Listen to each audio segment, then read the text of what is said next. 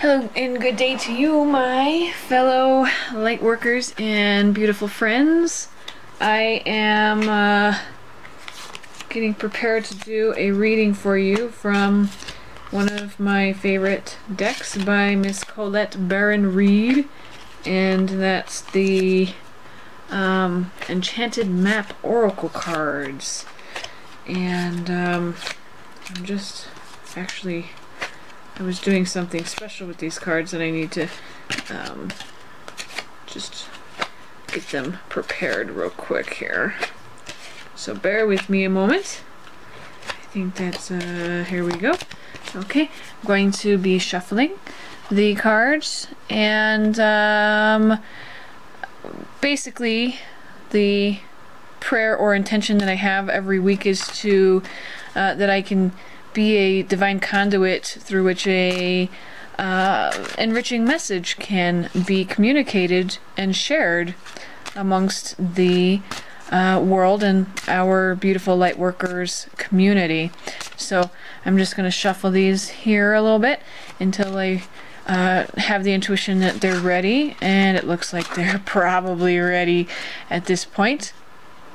And I just want to clear off these stones. And here we go. Let me go ahead and pick. I might get some help from my little Aphrodite kitty. She likes to hang out all the time when I'm doing these readings. I think here's a good one. Move that out of the way. And okay, interesting. I like this one again, huh?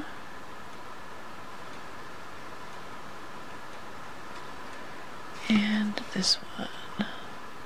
Okay, so right here we have position 1. And I'm going to just zoom in a little bit, is coming apart. And if you see here, interestingly enough, the shape kind of, at least it comes across to me as a butterfly, even though it's, you know, people faces, and but I find that interesting considering I've used butterflies as my props today.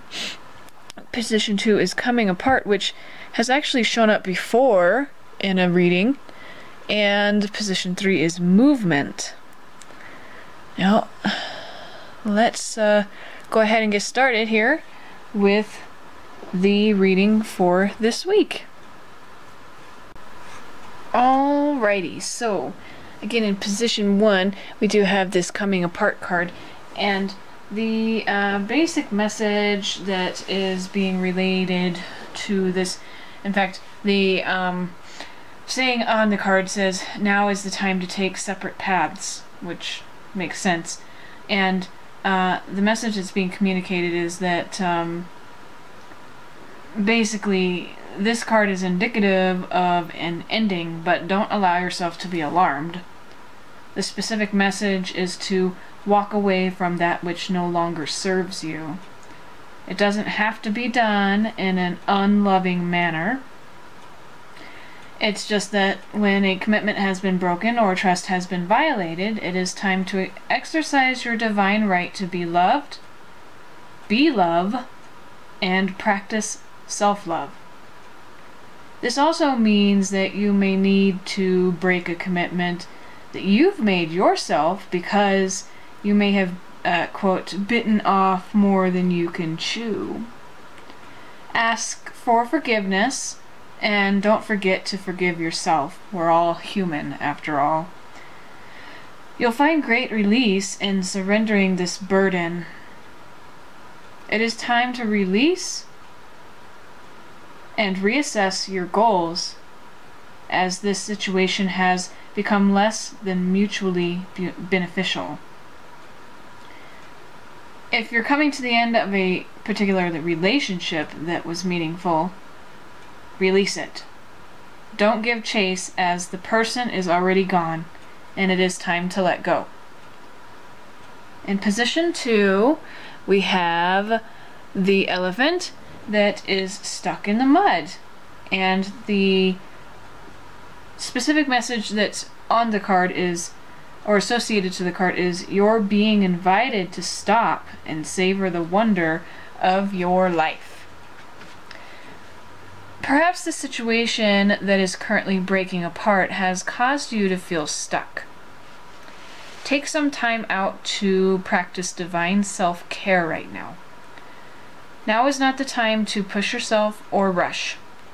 You're being asked to really get real about what truly gives you joy. This situation is a perfect catalyst for this type of inner work. Focus on what makes you happy, and you'll be back on track in no time. And to round out the message, there's always, I feel like there's always a really positive thing that rounds out every message, and we see it here with movement. And a particular message associated to the card is, you are in a time of positive forward motion. Interestingly enough, it's even though it's right next to being stuck in the mud. But what the angels are wishing to communicate right now is that it looks like something major is coming for you, and the current situation stands to prepare you for the next phase. This is a confirmation that positive momentum is coming from this period of solace, reflection, and coming apart. The saying, some things fall apart so greater things can fall together, applies here. During this time, you may feel led to take a meaningful trip, change your appearance, or move. Whatever the case, it all stems from something old falling away in order to give breath or life to something new. Embrace these changes. They will serve you well.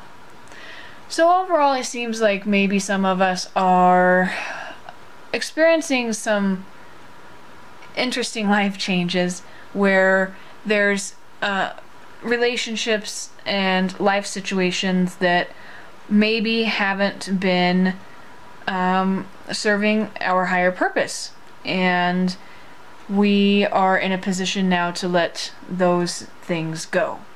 And overall, this is a communication that you're perfectly safe. It's safe to release things that no longer serve you, and there's no reason for you to feel bad about the situation.